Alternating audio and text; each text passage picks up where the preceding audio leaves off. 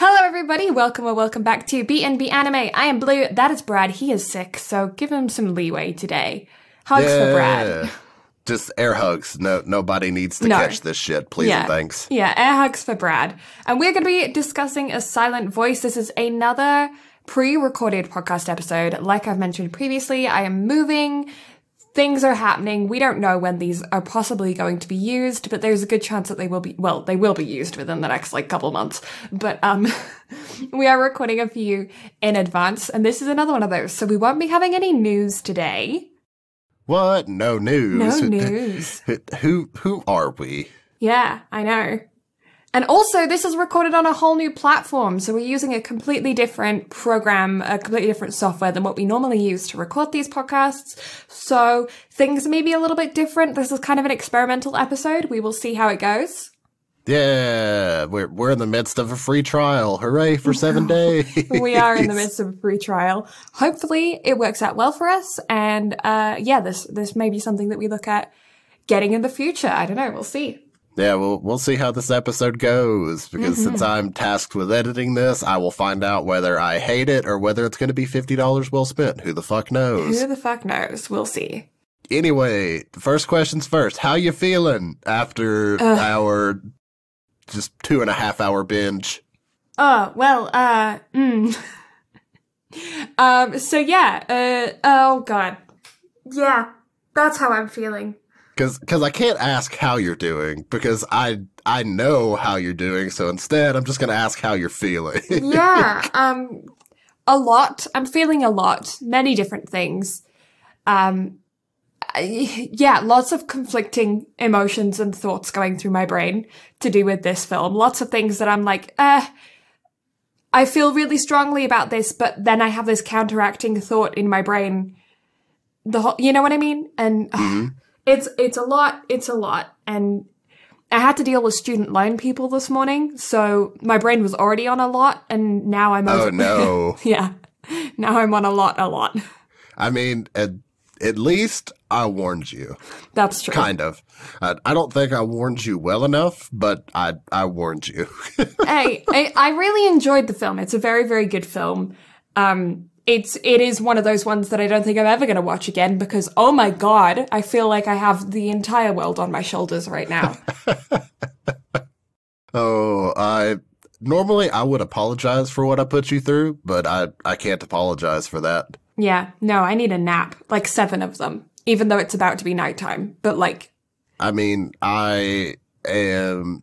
So as the friendly neighborhood doctor of the podcast, I am not a doctor. Take all of this with a grain of salt. I'm going to prescribe a 12-episode binge of Tanaka-kun.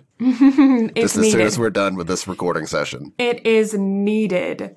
Or Umaru-chan, since that's what's, we're actually going to be covering the week that this is being pre-recorded. I can also highly recommend that. I think you're going to have a great time with it. Yeah, I'm excited about that. But yeah, I don't know. I haven't really, not a lot's happened since the last time we recorded. We only recorded a couple of days ago.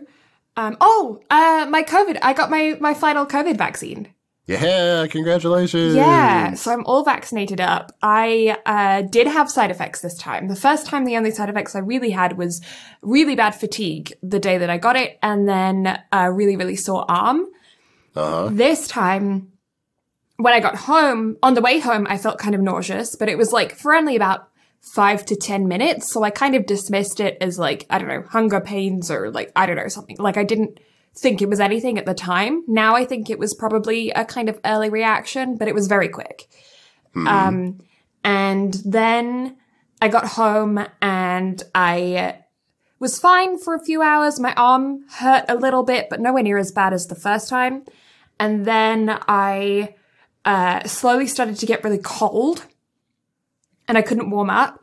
And then when I went to bed, my muscles were really, really sore. My joints were all sore. I felt really achy and weak. I was really dizzy every time I tried to get up. And then I ended up getting a really, really bad headache. And then really, really badly dehydrated, which is entirely my fault. But I was so weak and gross that I didn't get up to get drinks. And then I ended up dehydrating myself, which didn't help. And then, so I felt really, really awful for a night. And then Sunday morning, when I woke up, I felt really, really bad until like 12 a.m. And then I started to perk up a bit. I popped a couple of Advils and then started to feel a little bit better. And now I'm fine. It is the day after that. I'm fine. So that was, I got my vaccine on Saturday night, and then Sunday morning I felt really bad. All through Saturday night, I barely slept. Then most of Sunday, I felt much better. Today, I'm feeling pretty much completely normal, except my arm hurts. However, my mom, who also got the vaccine on the same day as me, was feeling fine all Sunday until Sunday evening when she started to feel weak and gross. And then today, she's felt horrible all day. So she had like a full day's delayed reaction from me. Huh, that's interesting. Yeah. I know most people would get hit like the day after. Yeah, I have a super fast metabolism. I'm known to burn through things. Like when I went under for surgery before, I've had like more anesthesia than they would normally give a person of my size because my metabolism just rips through it really quickly. So, I've always had fast reactions to stuff. So, yeah, I'm kind of like the warning system for everyone in my family. Well, hopefully Mom gets to feeling better. Give her my best. Mm-hmm. Also, do not bump your arm into anything. You are going to regret all of your life's decisions from that point going forward. Speaking of which, I walked into a door frame today, hip first. I don't know how I did it, but I did. And now I have a blood blister on my hip from hitting it so hard. Excuse me? Yeah. Like, I could understand a bruise. Like, a bruise, I get. But a blood blister, mate. Yeah. It was hip bone straight into wood door frame. I don't have a lot of padding. So it was, skin pinch between bone and wood and blood blister. So I'm going to send you a care package of bubble wrap to go along with your, vast multitude of stuff. Your shark hoodie came in today, by the way. Oh, cute. Yeah. So I'll have all that pieced together and ready to ship out to you at some point. Cute. Yeah. But, I'll make sure to include an extra shit ton of bubble wrap because there's going to be nobody to look after you at your new place. I'm going to need you to bubble wrap everything. I know, right? Yeah. I'm going to need it. Yeah. What was I going to say? I don't know. I'm not in your brain. I don't have custody of your brain this week. No.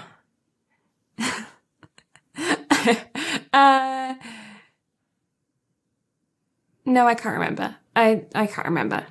I was doing, that squishy thing with your hands where you fold and unfold your fingers, but you don't fully clasp them into a fist. You know what I mean? No. The only way I can describe it is like boobs. Do you get what I mean? Yeah. Okay. Yeah. I see where you're going now. Okay. Yeah. But I was doing that, but not outwards, inwards towards myself. Not like that. Just in my lap. Sorry, I got some your name flashbacks for a second. Funny, yeah. Okay, I was doing that trying to think. Okay. I was trying to think, and for some reason that was helping me think, although it didn't help me clearly enough because I still don't remember what I was trying to remember, but Okay. It was irrelevant. I just was thinking, I'm doing a weird hand motion with my hands. I have to talk about it. That's... Okay, yeah, squish. I get it. Yes, yeah. I saw a video today about someone with ADHD who woke up in the morning and went to go get coffee and breakfast and somehow ended up in the garden in their pajamas, sorting through rocks or something, or gardening. I can't remember what she was doing. Picking beans. I'm not sure. And I was like, yeah, I understand. Interesting. Yeah, I don't know how I end up in places sometimes either. See, I'm also on that same track, but never to that extent. Never that far fetched. Sometimes I think that I may have ADHD, but then I hear stuff like that, and I'm like, no, I haven't lost it that much. Yeah, funny.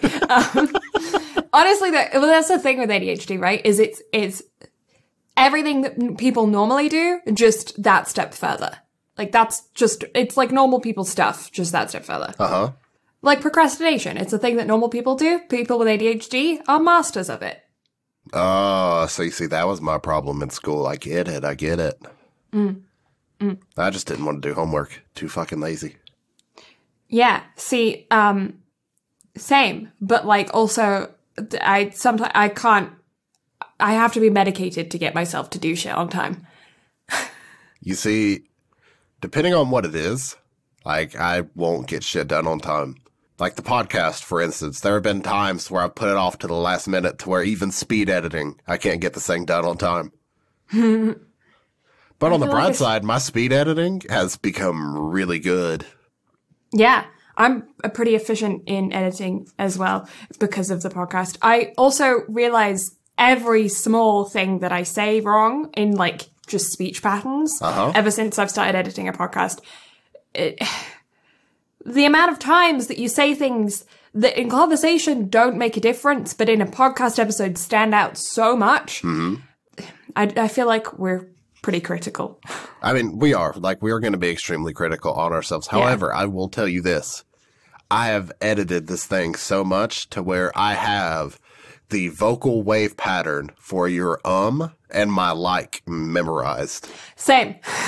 Like, anytime I just see that peak, I'm like, cut. Yeah. It's just to that point. Like, it's weird, the kind of stuff that you find out whenever you do things like this. It's really interesting. Yeah, I know. And the amount of times I go, I'm like, oh, shut up. Stop it. Okay. Perks of doing this. It's great. Oh, yeah. Yeah. So we can not just criticize ourselves physically, but also vocally. Speaking of vocally, though, a silent voice. I like the transition.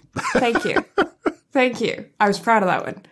So, A Silent Voice is based off of a manga written by Yoshitoki Oima, and its original run was from August 7th of 2013 to November 19th of 2014 for a total of 7 volumes, all of which I own.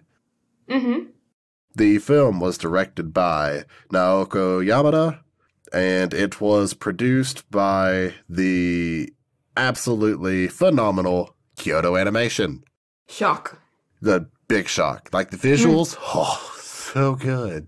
Oh, absolutely loved it. The film has a runtime of 130 minutes or 2 hours and 10 minutes. And it did $33 million in the box office. 33 million. That's not bad. That's really not bad. I think that's kind of like on par with what My Hero 2 Heroes did, if I'm not mistaken. Like, it's somewhere in that vicinity. What you got for ratings? For ratings, I have... it's a PG-13, if I'm remembering correctly. And it is an 8.98, so basically a 9 out of 10 on my anime list, and 4.46 out of 5, or basically a 9 out of 10 on Anime Planet as well. So yeah, 9s out of 10s across the board, which I feel like is incredibly accurate. I have to disagree, but that's because mine's a point higher. Okay. But again, like, there's reasoning behind that, and we'll get into my reasoning behind that a little bit later. But there is, like, there I go again. Anyway. There's so much that the film does right. Not only does it do it right, but it gets it right. Yeah, there's, there you go, there's mine. You did your like, there's my Oh, I love it so much. Right. There's this, so this film covers some incredibly heavy topics. We did mention that previously, and I will go through some trigger warnings in a moment. But it covers some incredibly sensitive and heavy topics surrounding minors. And young minors as well, not even like high schoolers. It's through elementary and middle school that this entire thing happens through. And there's so much in it that goes wrong that is necessary to, it's frustrating. The film is frustrating to watch because you're sitting there and these kids are doing stuff that they should not be able to be doing, but they are. And it happens. That's the thing, is it's so hard to talk about this without spoiling anything. But it happens in real life, and you're watching it, and you're so frustrated, and your emotions get pulled and tugged, and you don't really know how you feel about certain characters because you empathize with them, but also they're such assholes. Mm-hmm. And...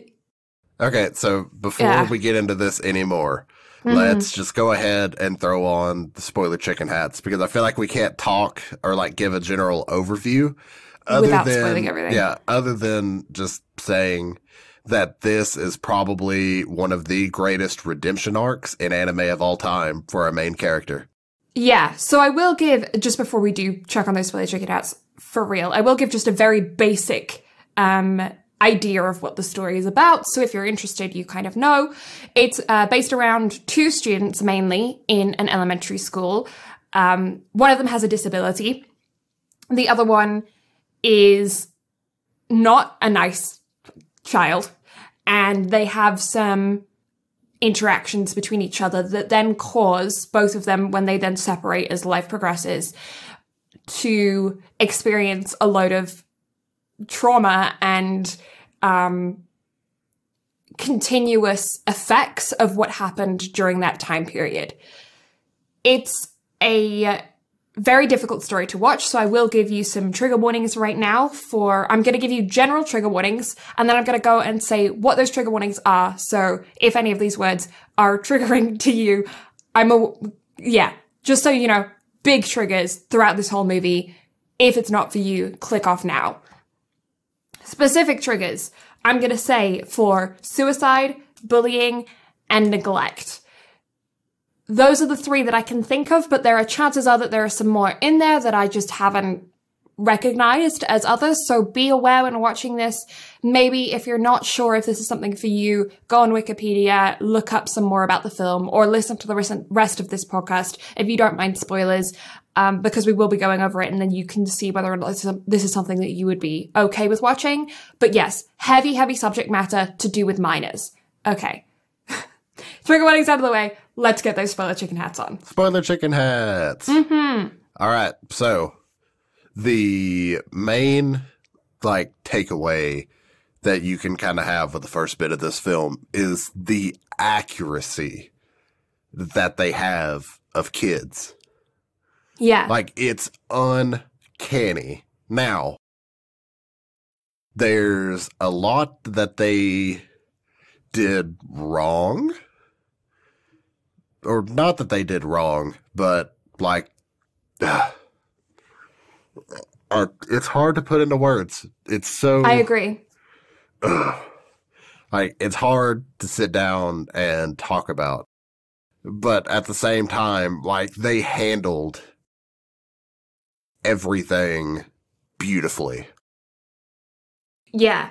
I think that they did such a good job, especially considering that I'm just going to double check, but I really do think that this is a PG-13.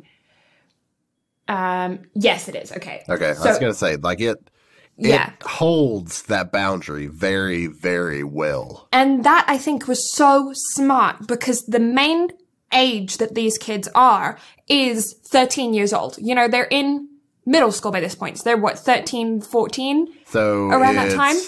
6th grade. So they're 11. 11, and then their senior year of high school. Is it senior year of high school? Yeah, okay. Because remember, Shoko turns 18 at the fireworks right, festival. Yeah. Okay, so yeah. So it spans 11 and then 18. A massive gap. So 13 years old for me is, PG-13, is the perfect age to be introducing subject matter like this. Mm-hmm. This is the kind of film that I think should be shown in schools instead of those stupid bullying campaigns.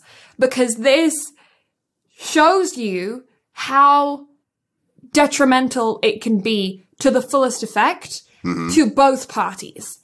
And it's one of those ones where I think it would allow students to become more empathetic to each other without feeling like they're being lectured.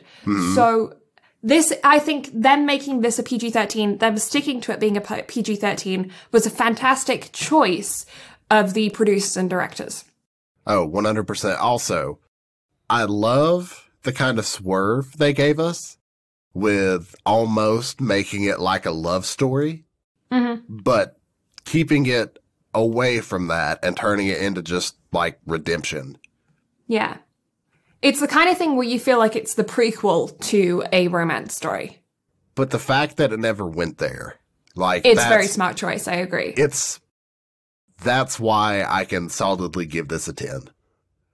Because Yeah. they didn't cheap out and try to make you feel bad for him because they love each other. Like, Like, instead, it's just a story of being an asshole and doing everything you possibly can to get forgiveness. And then I cannot express, like, how hard that final scene hit me. Yeah. Like, just, oh my God. Like, it, Yeah. Okay. So, I guess we'll get into it and then we can talk more about individual opinions about certain things as we go through. So we're starting off with the opening scene of our main character. I don't actually have my character sheet list to double check those names. So, Shoya. Yeah, okay. Shoya. And okay. So Shoya is, on the edge of a bridge, standing on the ledge of a bridge in the opening scenes, and it looks as though he's going to jump off. He has this calendar that has an end date on it. He's ripped off the rest of the pages. He gave you don't know who this person is, but he gave someone money and said, I've paid you back, and all this kinds of stuff. And, it's a very stern start to a film. It kind of gives you an idea of where we're going right from the get-go. You know, it doesn't play around with how serious this film is. It doesn't give you a false idea of, of the film not being taken lightly. You have to take it seriously from the initial opening scene. Mm-hmm. Not only that, but the animation is simplistically beautiful. If that makes sense. Like, the character designs are very simple in a way. At times, they are just very, very pretty. Mm-hmm. But they just do a phenomenal job of introducing everything and just setting the tone just for everything else that you're going to experience. Mm-hmm. So, from there, we then go into one of my favorite bands of all time. I was not expecting to hear The Who come over and start playing. And this is, I had t-shirts of The Who when I was in high school. I have this particular album that this track is on record, on vinyl. It's one that I grew up listening to. My parents are huge fans. Was not expecting to hear The Who during this, but yeah, my generation started playing. I was like, okay. I figured you would love that. Yeah, no, it was very shocking, and I sang every word. It was great. I loved that. That was so good. Oh, that's great. I actually got out my notebook specifically to write that down because I was like, oh, wow, okay, cool, note, written. And we are in their elementary or early middle school, either last year of elementary or first year of middle school, I don't know. And I think for Japan, it's last year of elementary because it's like 1 through 6, 7 through 9, and then 10 through 12. That's how it should be in Canada, but I went to a weird school that did it 1 through 5, 6 through 8. Then you did 9 at the high school, but you weren't technically in high school until grade 10. Well, that's fucking weird. It was so weird. Yeah. So I did my grade 9 year, and I was like, I'm in high school. And all of the other students, the older students, were like, you're not in high school yet, not until next year. And I'm like, but I'm in the same building and use the same classrooms as you, and my locker is right next to yours. They're like, but you're not in high school yet. Okay, fine. So, you want to hear something weird? What? The school I went to for 7th grade was separated K through 6 and 7 through 12. Odd. Yeah. Very odd. There was a school that was attached to my middle school that was a K to 12. And then there was the Christian Academy just up the road from the high school that was K through 12 as well. And they were the only other schools in the area. Huh. And one of them was Catholic, one of them was Christian. And then if you went to the public school, you had to go in that system. Huh. Yeah. Interesting. There are other schools now, but because, the area is expanding quickly. But when I were a kid, no. And there's still only the one high school in town. There's still only even though there's like 2 middle schools now, 2 elementary schools, there's still only one high school. And so all of the kids are like having to go to the city because they can't stay here because the high school's not big enough. Huh. And it's right just down the road from the cop shop. Uh-huh. They built the new cop shop literally like 2 blocks away from the high school. They were like, those teenagers! Those damn teenagers. Those damn teenagers. Okay. But yeah, okay, so we're in elementary school and we are... The whole film is set from the perspective of Shoya, who is our male main character.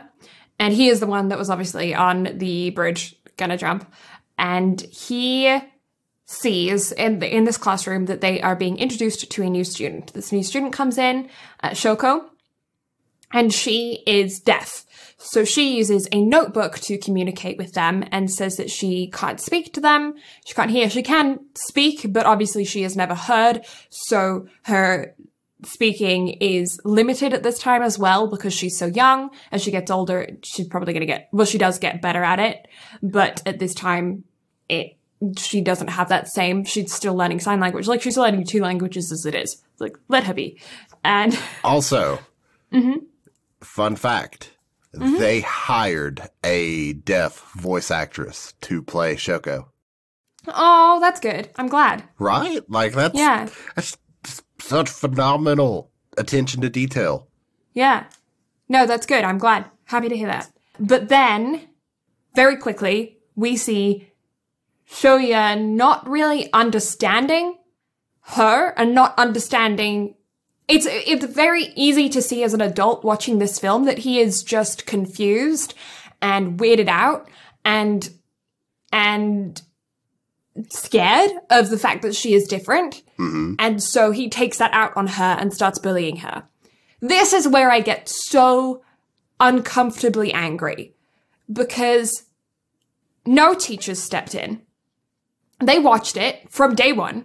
They did not step in. The teacher didn't even assist her in class. He left it up to the other students in class to assist her because she obviously can't listen to lectures, yet he was facing away from her writing at the board, didn't even make sure to turn her so she could lip read if she needed to.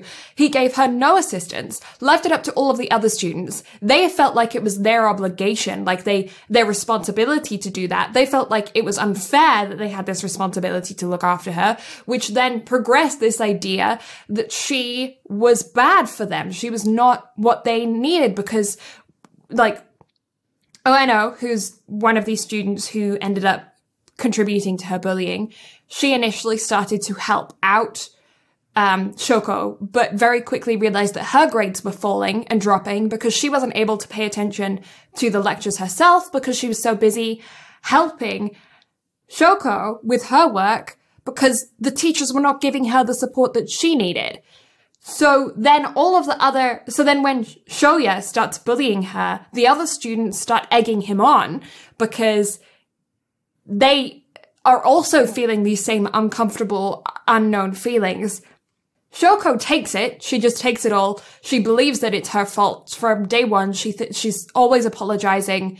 She understands that she's making them uncomfortable, that they don't want to have this responsibility. So she's blaming herself internally. It quickly progresses because they're not being told off. They're not being sorted and they're being left to their own devices.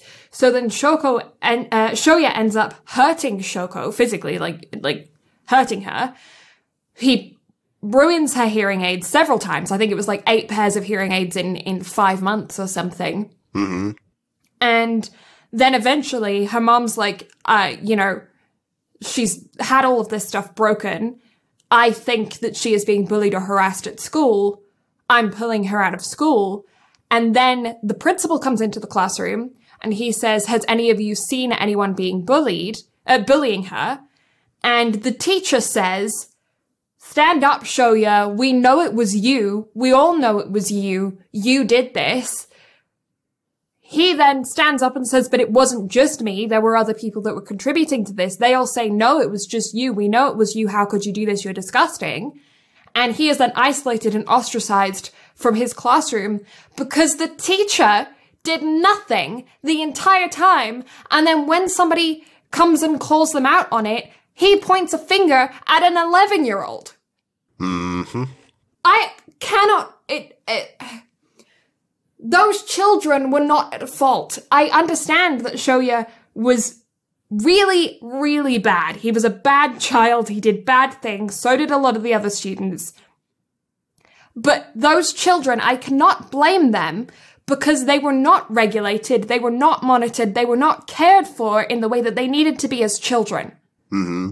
Yeah, it's definitely one of those situations of most of the blame falls on the teacher.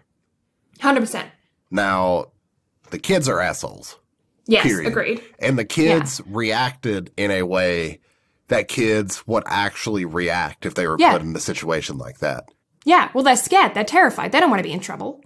Well, not only that, but just like the way that they treated Shoko in general, too. Yes. Like they were all put in, like, they were given no support, and so they did what they felt they needed to do in a survival environment. I think this is the thing, is just that these kids see this. They see their world as so important. Like all of the minor things that as adults we see as just, oh, it's just a day. To them, it's everything, right? Mm-hmm.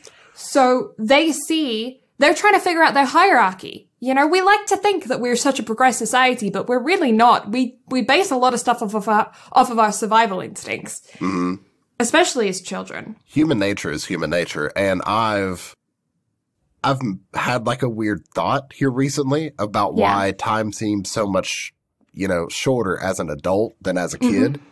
Because if you think about it, whenever you're 10 years old, like, you only have 10 years worth of experience to base your life off of. So a year feels like it's forever long.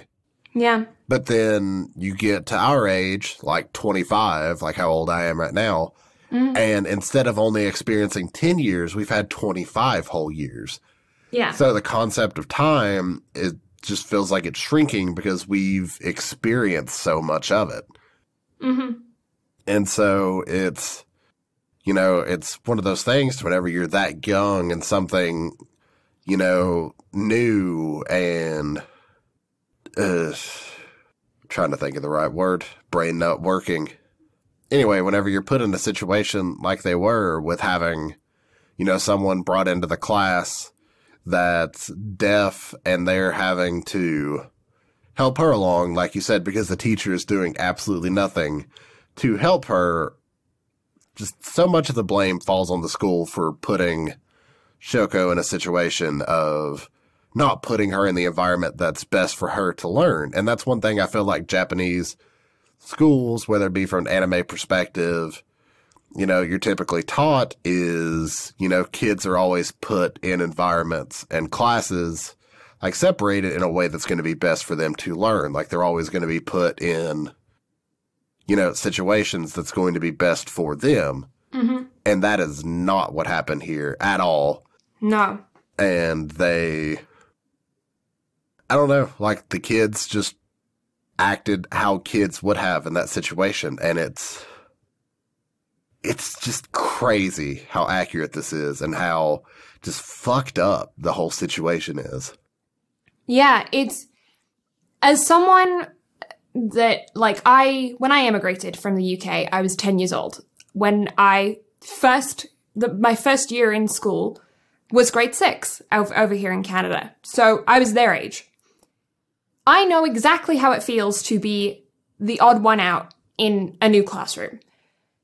At that age, I had an accent. I had different language. The way I spoke. I asked to go to the bathroom one time and I asked to go to the loo and my teacher called me out on it in front of the whole class, and that is a memory that is ingrained in my brain because I was so embarrassed. I just wanted to go to the toilet. I forgot that I had to say washroom and just said what was naturally came to my mind, and it's so ingrained in my brain that moment, despite the fact that it, like now, as an adult, would not be embarrassed. As a kid, it was my entire world. And it's just because stuff like that is traumatizing. Like, there's so much of middle school that I'm not going to be able to forget. Yeah. Because middle school is such a weird time because there's so much development and hormones and so much stuff that goes on in that period of time. Yeah. That every small inconvenience is, you know, things that we would see now as an inconvenience can just ruin an entire perspective of something. It shapes your whole future. Oh, it does. And especially with someone that deals with high amounts of anxiety and whatnot. Like, I absolutely detest my memories of middle school. Like, that is times of my life to where if I could forget it, I fucking would in a heartbeat. And again, it all just comes down to the fact of, you know, kids during that time are trying, again, it's like we touched on earlier, trying to establish a hierarchy, and kids are fucking assholes. Yeah. Especially when left unregulated and unchecked. And especially whenever it comes to bullying, like, there's so much that doesn't, you know, get done for kids that are bullying. Like, it's odd how shit like that just isn't. Yeah, I don't know. It's one of those situations where in this movie, I'm so frustrated at the adults because I can't find it within myself to blame the children because they are that. They are children. And yes, they should know better. But if they have not been taught better, they cannot know better. So, yes, they should know better. That is true. They should. But if no one said to them, this is how you deal with someone who is different from you, how are they supposed to know? They can't just pluck that out of thin air. You have to be taught as a kid. And these kids were not taught. The people that were supposed to teach them failed them. And because of that, shit hit the fan, and 2 students ended up severely depressed because of it. Like, 2 students were, you know, they'll forever have lifelong scars because adults refuse to intervene. And again, like, kids left in that situation are just gonna be assholes. Yeah. Because kids are very much in the mindset of, I'm going to, you know, continue to push boundaries until I'm, you know, reprimanded in some shape, form, or fashion. So they're going to continue to push and push and push until repercussions come because they don't know any better. That's how they learn. And so just the fact that they were never taught, you know, kids are going to be kids and kids are going to be assholes. However, you can discipline them in some shape, form, or fashion to, you know, let them know where those boundaries are and not to cross them. And also, you know, nurture them into being decent human beings. Yeah, it's like putting a bunch of kids in a field and telling them that there are mines in the ground and good luck. You know, they don't know where those boundaries are if you don't show them where the boundaries are. So how are they supposed to know when they're walking through the field where they're supposed to stop before the mines start? And then all of a sudden they walk into the minefield, one goes off, and you look at the other kid and you say that's your fault. No, it's not. It's not the kid's fault. And so, yes, this is incredibly frustrating. And I feel like at every single age that you watch this film, if you watch this film at 13, you would not see that it was not the kid's fault. At 13 years old, you would watch this and you would say, those kids are dicks. At 15 years old, you would watch this maybe and you would say, that teacher was a dick, but the kids were still dicks. At 18 years old, you would say, I would have done this different. I would have done that different. At 25 years old, when your brain is fully developed, hopefully you would say they're children. Leave them alone. You know? I feel like this movie is such a good lesson for all of the different age groups, and watching it again and again and again throughout your time of development until your brain is fully developed. And my brain is not fully developed. I think my opinion's probably going to change in the next 2 years because I am not 25 yet. I am 25. Hooray! Yeah, you have a fully developed brain. Congratulations. So maybe my opinion will change in a year and a couple months' time. I don't know. We'll see. So we're rewatching this in a year and a couple of months. Yeah, in November of 20... whatever the year will be. 2022. Sure. Yeah, that's fine. It's... yeah, it's like, it's... okay, so anyway, moving on. She leaves the school. Shoya is now ostracized to the point where he is being bullied. He is being thrown in the ponds that she was thrown in. He is being thrown rocks at. His mom is crying because of it. She gets her earring ripped out of her ear by Shoko's mom, which also, I understand that her kid bullied your kid, but what the fuck? Yeah.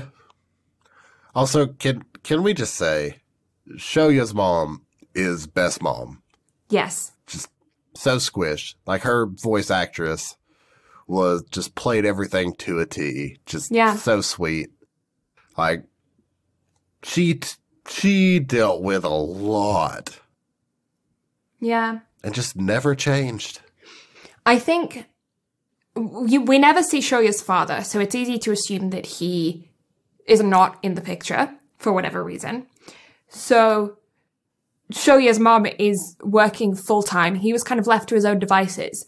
That is also probably a contributing factor to why he pushed Shoko so far, because he wanted attention as a kid and wasn't getting it at home. And so went to school, tried to get attention from adults, was not getting it, pushed and pushed and pushed. He was getting backed up by all of his friends, so thought it was fine, because the only people that were telling him whether or not it was okay were his friends, and they were saying it was okay. So he kept going for it. You know what this kind of reminded me of? What? Do you remember the flashback of ReZero, whatever Subaru is talking to his dad?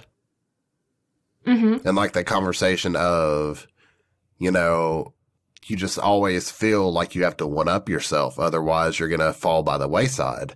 Yeah. And so I feel like that's what he was doing. And even like his interactions with Shoko, like it went from like, curiosity and almost like, kids, flirting, if that makes sense. Like that kind of playfulness to just all out bullying, because again, there's no boundaries that have been set. Yeah. And again, it was all just in an effort to get attention. And you even see that with the way that he interacts with his friends. Like, it all just kind of slowly escalates up and up and up.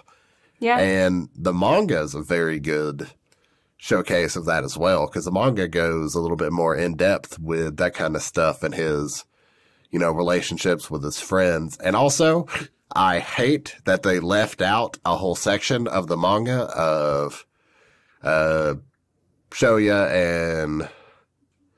and Green Afro. Mm-hmm. There was a whole section in the manga where Green Afro decides that he wants to be a movie director, and so he shoots a film, and you see none of that. It's bullshit. Oh. Like, it's entirely a filler arc, but oh my god, I'm so upset they didn't put it in there, because it was a decent chunk of the manga. Like, it was at least a couple of chapters, I think. Specials. There are specials. Based on the manga. A limited edition of the Blu-ray disc for Kyoto Animation's film adaptation includes 2 bonus animation videos. Huh. We're gonna have to find those and watch those at some point. Oh yeah, that's right, because there's another scene after the fucking festival, too. Oh my god. Yeah, I don't know what consists of those, but yeah, there's a couple specials, so oh my god, that's right. I forgot about the fucking scene after the festival in the manga. Oh my god. So, okay, so he's ostracized. We then jump forward into high school. He is started seeing everyone with X's over their faces, in the sense that he is feeling, What else did we watch where somebody's was there in their mind, they had filled in their perspective of what everyone else was saying? I Want to Eat Your Pancreas. That's the one. Same thing. And this is very much one of those situations, although I will say, in no other anime would no other production company fill in the faces. But Kyoto Animation animated every single face under those X's. Yes. And that is such a just beautiful little touch. Mm-hmm. That just kind of, takes it that much more, because it just goes to show that although, he's hearing these things of, people bad-mouthing him, there are actually people under those. Yeah. So it's such a nice little touch. Again, just chef's kiss. Mm-hmm. So he's seeing everyone. He's hearing them talk about him. Some of them are actually talking about him. Some of them are not, and he's adding it into his brain. Some of the people that he goes to school with know about what happened in elementary. Some of them don't. Some of them are just new people that he doesn't know. He sits alone every single day, and he is so upset. He's so depressed. So he's got this countdown. He goes to try and kill himself. He then backs out of killing himself, and he ends up going to the school for sign language and bumping into Shoko again, where he asks her if they could be friends. She runs away from him, freaks out, and then she basically tells him, I feed the koi fish at this particular spot every Tuesday, and kind of leaves it up to him as to whether or not he wants to come or not, and it's kind of left pretty open-ended. At that same time, at school, he finds himself sitting next to the BFF called Nagatsuka, and they kind of are both loners together. And then one day after school, his bike is going to be stolen, and Shoya says, hey, you can take my bike if you want. And the dude takes his bike, and then that's when he goes, to the school for sign language. And then when he's walking home, he bumps into Nagatsuka again, who has his bike and says, I've been looking all over for you. I've been looking for all over your bike. I'm so glad it had your address on it. I found it. He left it in a rice field. Here you go. And then they kind of become friends, but Shoya, has no idea of what friendship is. He does not understand what friendship is because of everything that happened, and because he has been completely alone ever since then. And so then they hang out a few times, and eventually he asks him, what is friendship? And he basically responds, friendship isn't something that is like tangible. It's not something you can measure. It's just a way of being, I guess. I mean, essentially. Yeah. And so then Shoya takes that and goes to Shoko and says, it has the same conversation, like, I want to be friends. This is why I think we could be friends. Also, during this time, he thinks that she is dating someone called Yuzuru? Yuzuru. Yuzuru. I wrote that down wrong. Yuzuru. There are subtitles, mate. I know. I think I just messed up my own handwriting. It's fine. But your handwriting is beautiful. The fuck? Sometimes. The fuck? No, I get it. You were just so emotionally scarred at this point that you just didn't give a fuck. So emotionally scarred. Who needs to know how to write? Okay. Yuzuru does not like him. Obviously, they have the history. He's not approved. Shit happens with Yuzuru. She ends up running away. At this time, ends up running away. They end up bonding for a little bit. They get to know each other. Eventually finds out Yuzuru is Shoko's younger sister, not her boyfriend. And there's a lot of time here where it's just them trying to establish a friendship between the four of them, and then some of the other classmates that they have, and some old friends from school. There's a lot of small things that happen that just them trying to figure out where they are with each other, like where they stand. And it's all very fragile. I think that's the best way to describe it, because they're all tiptoeing around this huge thing that happened in elementary school, where some of them understand that what they did to Shoko was bad, and then some of them understand that what they did to Shoya afterwards was bad, and then some of them feel like it wasn't their fault, some of them feel like it was their fault, some of them are lashing out at people.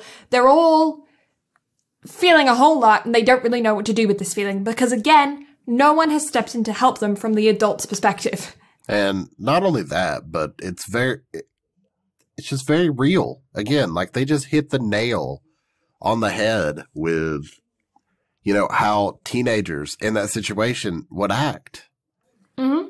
Because two of them have been just absolutely traumatized from what happened. And they're just trying to figure out like how to move on. Yeah. And they're both, you know, seeking each other out to try to, you know, make good on what happened in the past. They both blame themselves. Yeah. And they don't know how to talk about it because they don't want to step on toes. Mm-hmm. And so it's like you said, it's just like a feeling out process of how do they, you know, patch things up and move on, but there's no like real patching up going on. They're just trying to move on from it. And again, it's like trying to put Band-Aids on a bullet wound. Like you got to do something to, you know, take care of that first before a Band-Aid's going to do anything. Yeah. Yeah. They have no disinfecting process right now. And it doesn't help that there are other people in this who don't understand the situation previously, and they're just kind of like, oh yeah, we're all friends, it's cool. And then there's one person, Ueno, who is she actively does not like Shoko, and I assume has a crush on Shoya, although it's never actually said. And she is horrible, quite frankly. She's horrible. And it's never really discussed why she's horrible. The only thing that I can think of is that she really likes Shoya, and she can see that Shoya is interested in Shoko. At least Shoya never has any kind of obvious romantic feelings for Shoko. Shoko does for him, but he clearly is very interested in Shoko as a person. Like, he wants to be friends with her. She is his main focus because of everything that happened in the past. He's learned sign language for her. All of his attention is on her, and I'm assuming that she has a crush on him, and that's why she reacts the way that she does.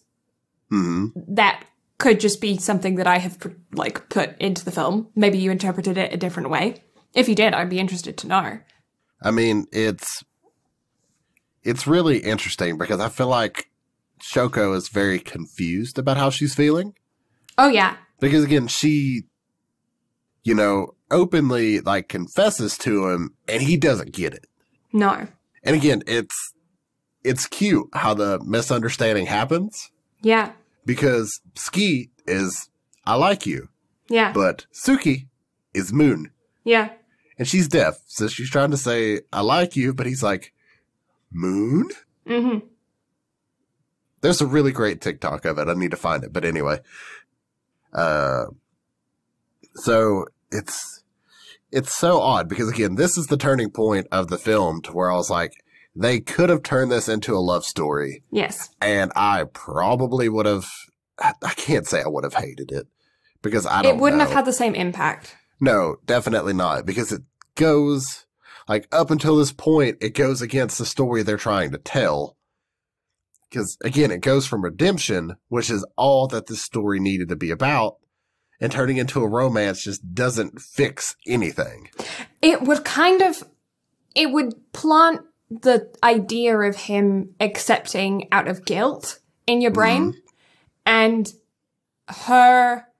it would just be the setup for something incredibly toxic, I feel like, especially as they're so young. Oh yeah, because if there's no growth that comes out of it. Yeah. And you don't grow as people, and things aren't dealt with properly, then it's just going to manifest into something bad. Yeah.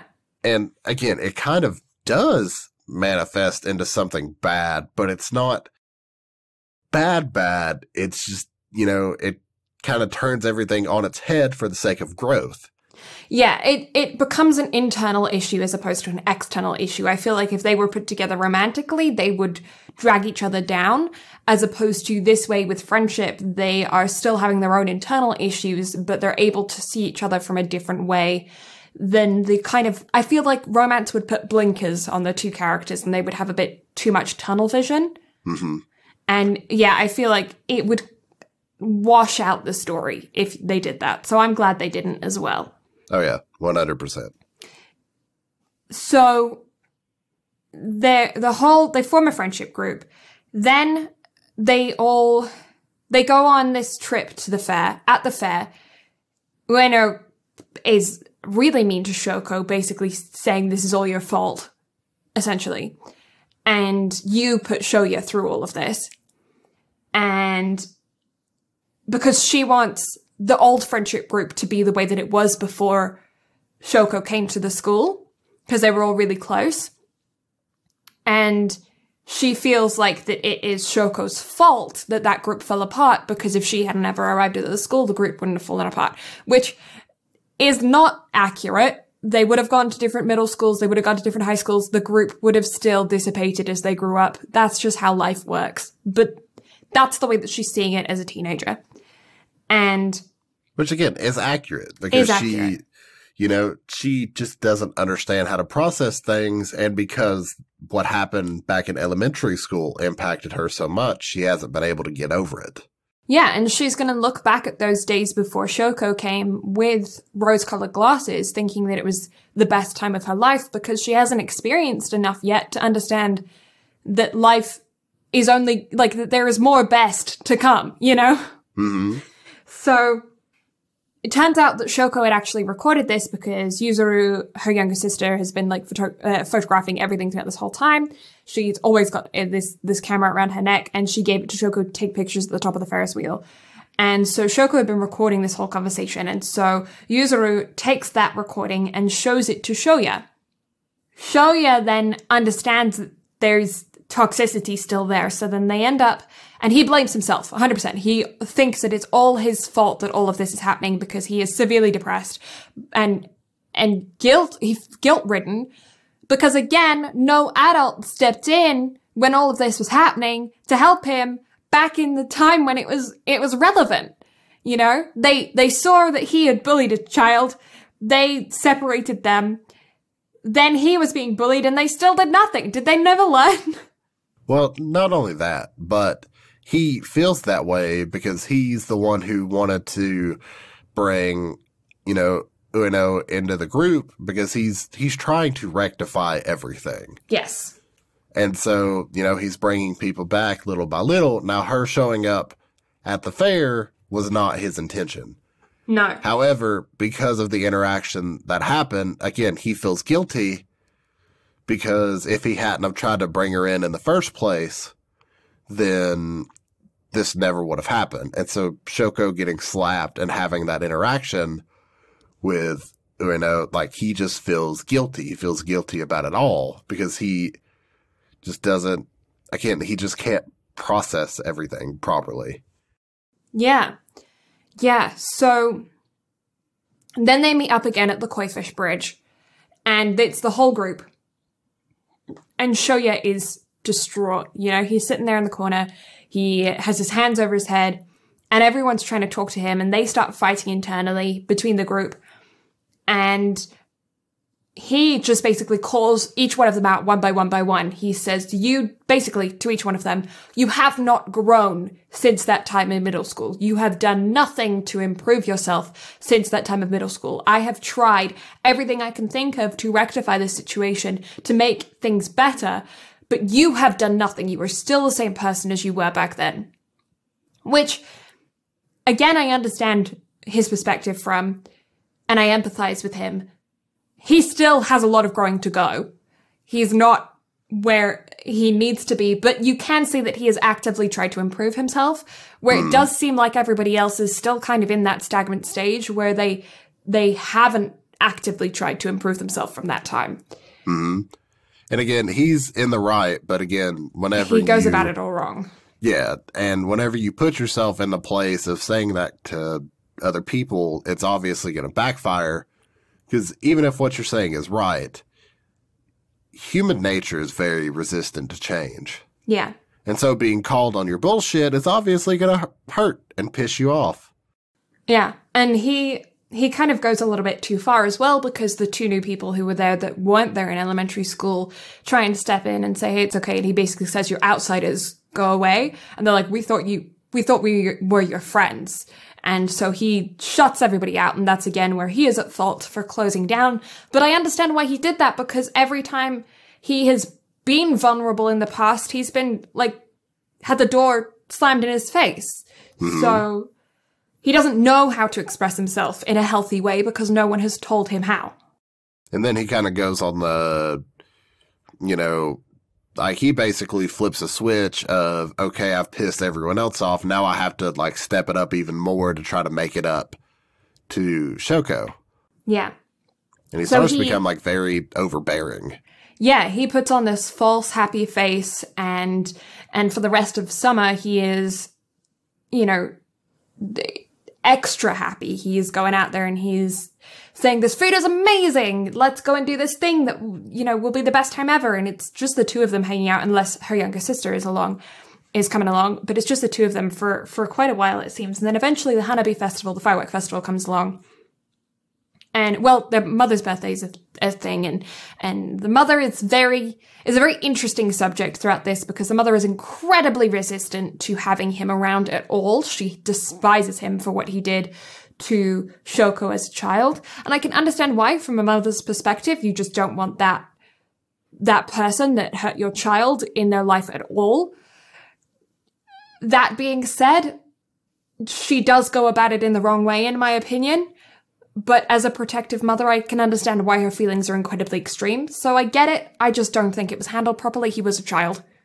Yeah, she did not handle it properly, but I get where she's coming from. I think her anger was misdirected. I really think that her anger should have been focused at the school, at the guardians, at the adults in the situation, because yes, he should absolutely have been punished for what he did. So should the other students in the class. They should absolutely have faced consequences. They should absolutely have understood that what they did was so wrong. That being said, you cannot put the blame entirety on a child when there was someone there, an adult there, that should have been monitoring them. So yeah, I think her anger was misdirected, but it's a very human reaction. 100%. Again, like everything or every reaction to everything that happens in this film is very real. Oh, yeah. It's how people would naturally react. So I get it. No, 100%. It's wrong on a lot of different levels, but it's just the way they portray everything is just to a T. Human nature, yeah. Yeah. I think, well, that's one of the case study is a lot of what this is. Yeah. And I think it's so well done in that sense, because it teaches you how they should have reacted without showing you how they should have reacted. Mm-hmm. And I think that's such an incredible feat that this film has done. I think that they explain to you without ever telling you what could have made this situation so much better, even though they're only showing you this one outcome. Mm-hmm. It's so delicately done, and it's such a masterful lesson and display. And of course, it's so human. It's so real. People don't react the way that you should react when experiencing something emotional. No. We all know how we're supposed to react in situations. We don't, though. No. Like, emotion is always going to be, like, the first factor in fight or flight situations. Yeah. And again, like, 9 times out of 10 with stuff like that, you're not going to react in the most ideal way. You're going to do what you think is best, in that point in time. But then, hindsight's always going to be 20/20 for stuff like that. Yeah. So, that being said, they go to the Hanabi Festival. They go see fireworks. And while they're there, they have a really good time. Shoko and Shoya are left alone for a moment, and they talk for a bit, and Shoko goes home because she says that she has to study. And Shoya's kind of a little bit confused about this. He's like, the fireworks aren't even over yet. But he lets her go. He's like, it's no worries. And then Yuzuru comes back and he says, hey, and she says, hey, can you go grab my camera? I forgot it at home. Can you go and grab it? And he's like, okay. But so funny little, well, not funny, but like little tidbit in their conversation between Shoko and Shoya there at the end. Throughout a lot of the film, like emphasis is placed on, see you later hand sign. And during that interaction, he's like, I'll see you later, and throws the see you later sign, and she says goodbye. Yeah. I don't know why. I just noticed it this time. I've seen this film a lot. Yeah, it's something that I noticed as well, that they had that. I thought it's an incredibly, it's foreshadowing, but yeah, it's especially on a rewatch, that would be an incredibly impactful moment. Yeah, like that hit me, and then I was like, oh my God. I was like, oh shit, oh no, oh God, why? What? Why? So when he gets to her apartment, he goes in, he lets himself in, and he sees the camera, and he then sees that the fireworks have started up again. And so during that, he sees the silhouette of Shoko climbing up onto the balcony edge of their apartment building.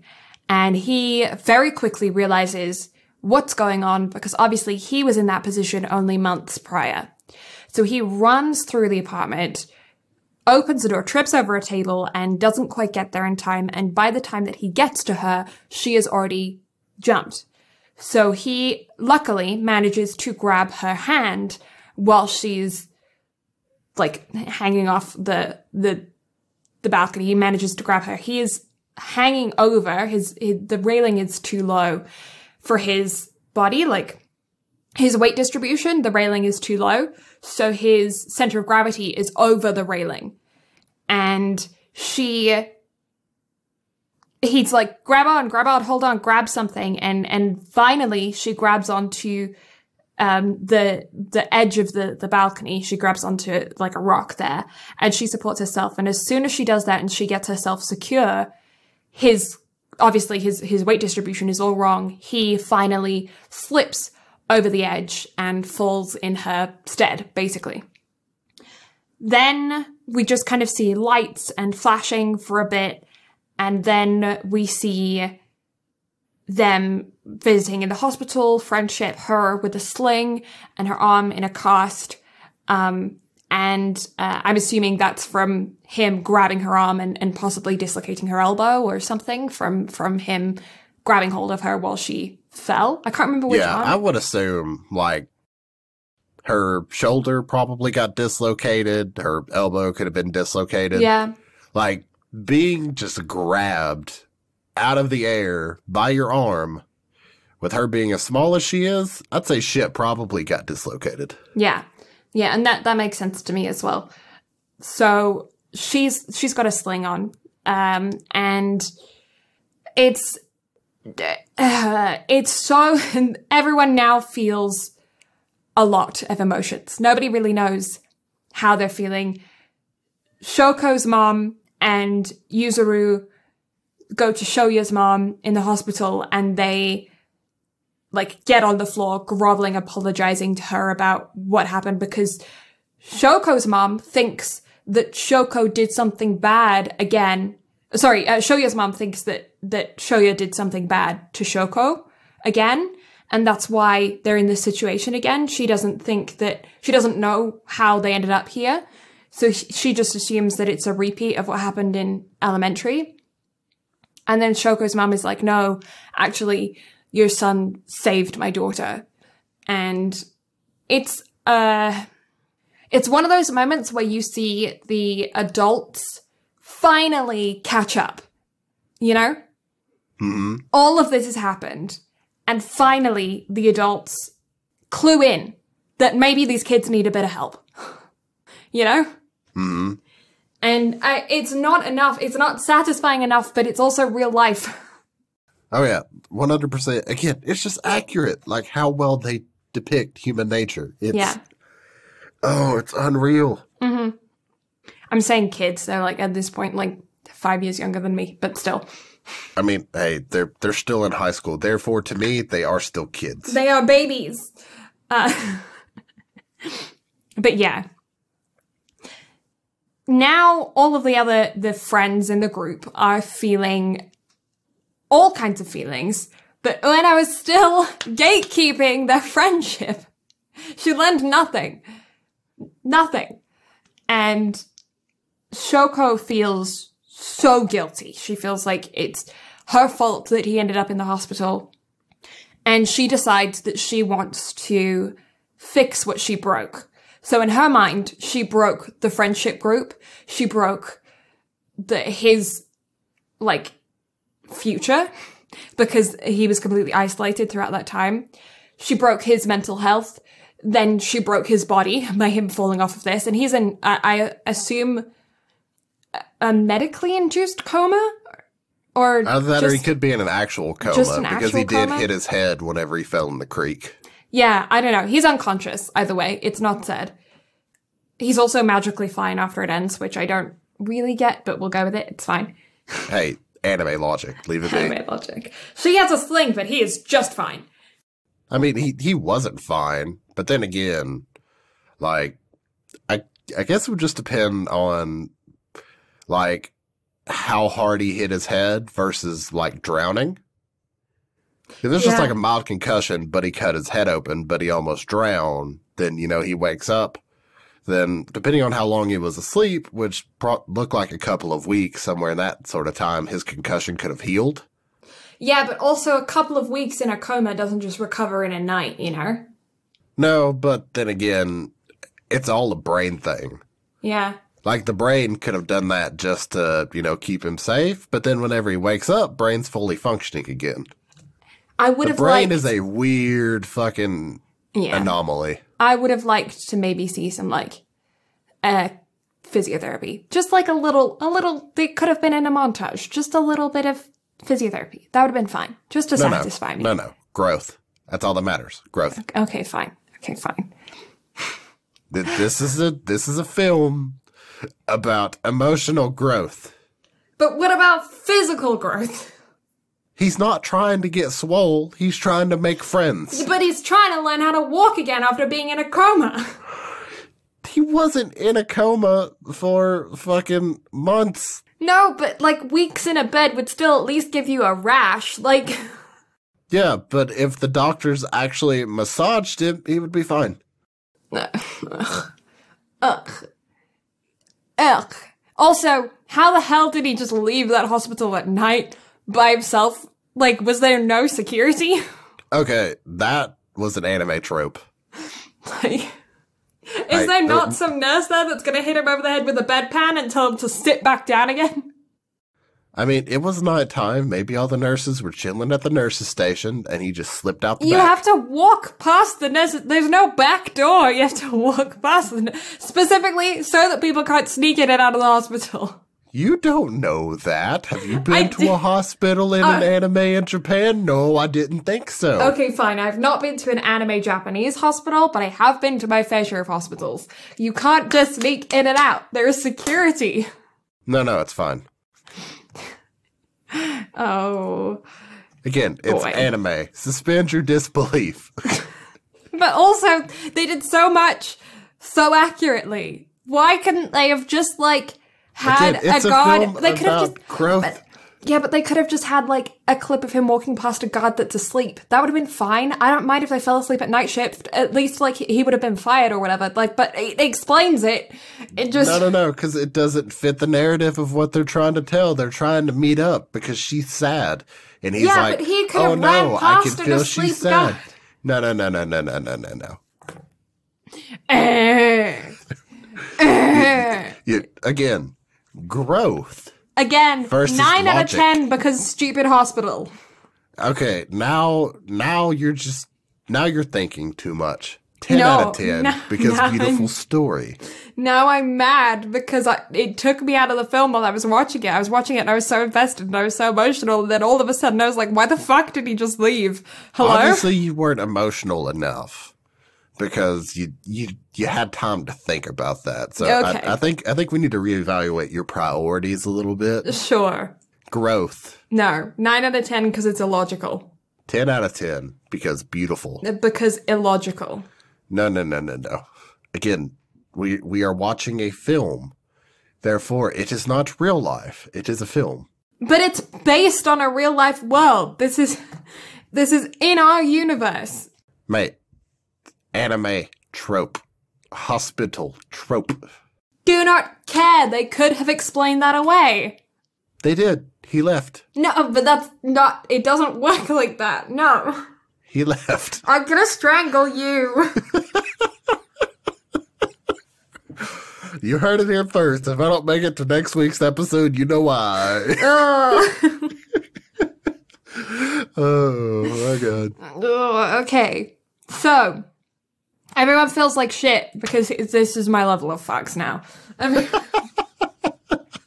Everyone feels bad because of that. She wants to go and repair everything. She's still blaming herself. So, you know, she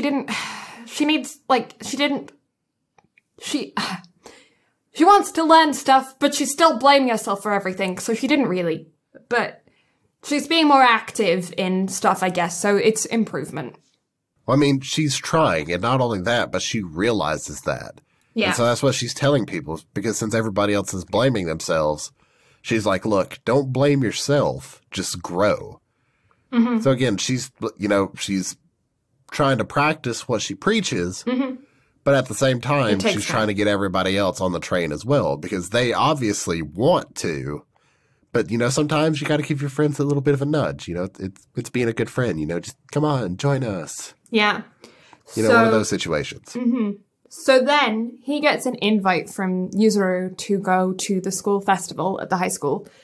And he goes after, hospital beat up. He goes, he wakes up from the coma. He goes, and he is experiencing so bad social anxiety. He enters his classroom and everyone's like, oh my God, he's back. And he just freaks out and runs to the bathroom and shuts himself in, and he thinks like he's going to throw up. And then Nagatsuka comes out and he's like, hey man, like and knocks on the door, and he opens the door and Shoya's like, I'm sorry. And Nagatsuka's like, I don't give a shit about that. I'm so glad you're okay. And they hug and it's like, BFFs are back in town. It's good. We like that. And then when he leaves the bathroom, he then runs into a couple of the other friends in the group, and they give him the 1,000 cranes, or it's not finished, but they give him as many cranes as they had for like good healing and good luck. I'm not entirely sure what it represents. It's good healing, right? I think so, yeah. Yeah. I got teary-eyed over that. It's so sweet. Mm-hmm. And they apologize to him, and he apologizes to them. And they then kind of bond a little bit, and then Ueno comes over and she is still being a bitch, but she's being a bitch to Shoko while using sign language. So it's growth. It's growth. It's progress. It's kind of like you kind of understand her character a little bit more in that final scene, in the sense that you realize that that's how she expresses herself, and it's not a good way of expressing yourself, but she's trying. And it's the first time you see her actively trying. Mm-hmm. So, yeah, it's a good little moment that they snuck in there towards the end. And then all of them go out to, like, the main outside bit. You know, the courtyard entrance of the school or whatever, where all the stalls are. And he stands in the middle of the crowd, and this is the final scene of the film. He stands in the middle of the crowd, everyone's walking around him, and he basically takes a deep breath and looks up for the first time, properly, and looks around him, and all of the X's on everyone's faces fall off, and he's able to see and hear everything for how it truly is, and not for his own perception of what it is. And he starts crying. And it feels like he sees life, you know? Mm-hmm. For the first time. It's like that scene from Your Lie in April where everything in Kosei's world goes from, like monotone to colorful. Yeah. It's like one of those types of scenarios to where it's just like, for the first time in what feels like ages. Yeah. Like he can finally breathe. Yeah. I don't know if that scene fucked you up as much as it did me, but I'd read the manga before we went to go see this in theaters whenever it first played in theaters for the first time. Yeah. And I was bawling in the theaters. Like, this film just fucked me up on so many levels. Yeah. Like, there's so much I related with, so much that hit me home. And then just that final scene of, like, how the music stops, then all the X's fall, and, like, the background music just kicks up, which, let me just say, the background music on this film, 10 out of 10. Beautiful, perfect. It helped amplify everything. Like, it took away from nothing and helped everything. It was, so beautiful. And it just, it fucked me up. Like, I'd bought a whole entire row. That's how many friends I had go with me to see this. Mm-hmm. And it just fucked me up. Like, it's just, It's so real, so good. Like, I don't have enough words to describe, like, how much this film, like, tugs at my heartstrings, and just, again, how much it got right. It touches on extremely, extremely heavy topics, but it handles them beautifully and accurately. Like, it's a case study of human nature and how people would genuinely react in situations like this. And it's just, I don't have enough words. Like, there's a reason why I give it a 10 and why it is one of my favorite films, period. It's just, it's wonderful. Like, I cannot say enough good about the film. Yeah, it's a lot. Watching this film is a lot. It's one of those films that I recommend that you watch on a day when it's either just you or just, like, a person that's, a small group of people. And I recommend, getting some blankets and some good food and snuggling down and watching it maybe on a rainy day kind of thing. It's not something you're going to watch on a day when you're crazy busy. It's very intense. The feelings. It is a long film. Yes. Like, it feels so much longer than what it actually is. Like, a 2-hour film felt like it was about 4.5 hours long. And again, it does it beautifully. Like, at no point are you bored. Like, you're just captivated. It's just emotionally draining. Yeah, like, you feel every emotion that it wants you to feel. Yeah. Like, it is a roller coaster of, like, Kyoto Animation just taking you on a fucking journey. And they do a fantastic job of just getting across every point and just telling a beautiful story, just all the way to the very end of just redemption. Mm-hmm. Yeah. So, yeah, 10 out of 10. Watch it, but bring tissues, because holy fuck, you're gonna need them. Yeah, it's a 9 out of 10 from me. It is so beautifully done. The background music, as Brad said, is incredible. The storyline is really, really solid. The way that the humans just act is really, really solid. There are just those few things that aggravated me, like the hospital. There's a couple of other bits where it's just small things that are just very simply explained away that I found left me, like, just small plot holes. Just really, like that, leaving the hospital scene. Just small things like that I feel like could have very easily just been manipulated a tiny bit to have been explained away so that there weren't those plot holes.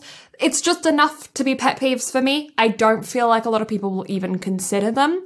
So that's what's knocking off that point for me. But yeah, it's so good. This is blue speak for 10 out of 10. Don't let her don't let her confuse you. Yeah. And I did cry. It successfully made me cry. So there you go. I called that. Yeah.